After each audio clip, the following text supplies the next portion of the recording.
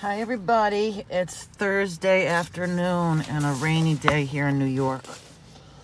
I just went to CVS to pick up some stuff and I am out. I got a couple other things I gotta do. But this van that I bought that you've seen on here on my channel that had all the codes showing, it's still sporadically coming up the check engine light. And then the code is the P420, which has to do with the exhaust or catalytic converter. I don't know. Anyway, I've taken it to the shop 2 times. They said it was a fuel pump, so they put in a new fuel pump. Then after I pulled out of the place, the check engine light went back on, so they kept it longer, and they put in new O2 sensors, okay? And that was in February, and it's still doing this with the check engine light. And the thing is that I wouldn't care so much, except for this month in April, I have to get this van inspected, and it will not pass inspection if this shit's still showing on here. So when I first got the van, I got this book here, Haynes Guide, all right. The last time I went back to where they had done the repair work, they said, well, your cat is probably going, that's why it's going on and off, okay? And I don't know if you guys know, but a catalytic converter is a lot of money. I'm looking in the book here, you know, you got to dismantle stuff under the car and blah, blah, blah, thousands of dollars, okay? So then my dad told me about this stuff that I'm going to try. And this isn't the same brand he told me about, but it's similar. And I did a lot of reviews on it. And it's called CataClean.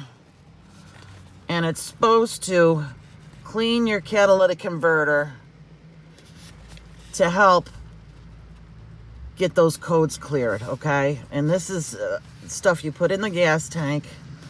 And you got to be at 1/4 tank of gas, which I'm almost at. And then I guess you pour this in and then drive. There's some elaborate stuff you got to do. You got to drive so many miles, and then you got to refuel and blah, blah, blah. So I got to do that. It's just been a pain in the ass with this van. You know, I bought it off Craigslist. It had 11 codes showing like a week after I bought it. From no codes to 11, or it was crazy amount of codes. And you'll see in past videos, I've cleared a lot of them through different things I've done. But this is the last booger, this 420 code. And I'll be damned if I'm getting a new catalytic converter. No way, okay? That's not something I could do myself physically and mentally, yeah. Because I'm still dealing with plumbing issues also. So I'm gonna try this junk. I don't know if I'm gonna do it today or not. I'm kind of working on the plumbing at the house. I'm still working on the leaks in the kitchen. And then I was thinking about getting a haircut too, so I don't know. So that's it. These books are very helpful if you are like me, where you like to learn stuff or you want to try to do stuff yourself. I've done, you know, put in an alternator myself. I put in a starter myself. You know, these definitely help, but these are very rare now. A lot of auto places don't have these in stock. And it's like, okay, do you not want people to be able to fix their own cars? So I don't get that.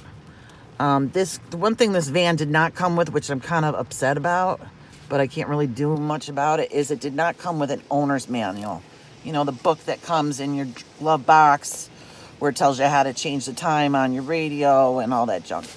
So I went on eBay to look for those, and they're like $100 for somebody's used book. So whatever, it's the least of my worries.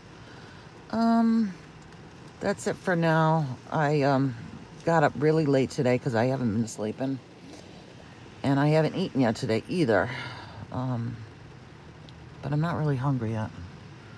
So that's what I'm doing today. I gotta go to the plumbing store, and then I gotta decide if I'm gonna get my hair cut or not, and then there's other shit I gotta do.